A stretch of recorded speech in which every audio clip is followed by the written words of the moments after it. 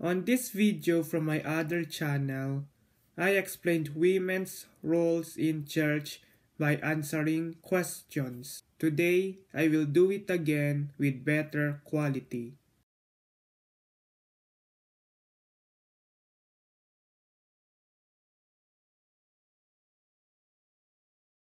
According to Corinthian culture, head covering was a symbol of submission.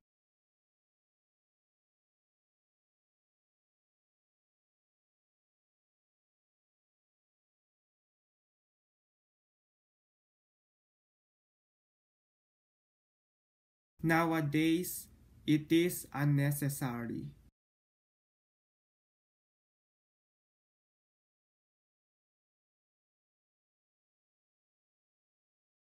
Yes, women can share about Jesus and the gospel, but they cannot lead the church. However, elder women can teach younger women how to be Christian women. Yet again, women cannot lead the church. As a side note, Deborah's presence signified God was with the Israelites. She was the judge and the central character of the story, but it was Barak who led the attack against Sisera's army.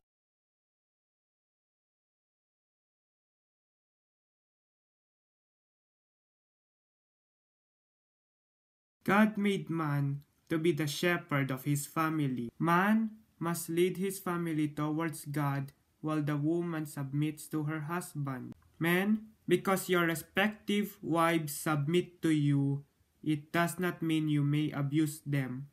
You must love your wives like how Jesus loves the church. Women, because you submit to your respective husbands, it does not necessarily mean you are inferior. Being a husband and a wife are two different roles, but God sees both roles as equals.